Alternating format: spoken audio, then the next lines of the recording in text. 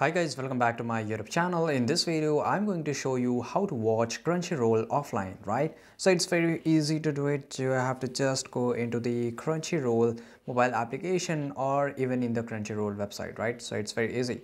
For example, let's say, and you can just go whatever anime that you want to download.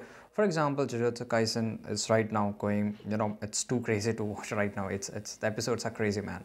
And if you want to download, if you want to watch any of the videos of the Jujutsu Kaisen or of any anime, you have to just download this video. So you have to make sure you can download any of the video, right? Once it get downloaded, you have to just once it get downloaded, you can just turn off your internet, right? And you can just play this video, right? So it's very easy, man. I hope you found this video really useful, and if you did, make sure to like this video, subscribe our channel, and see you guys in the next video.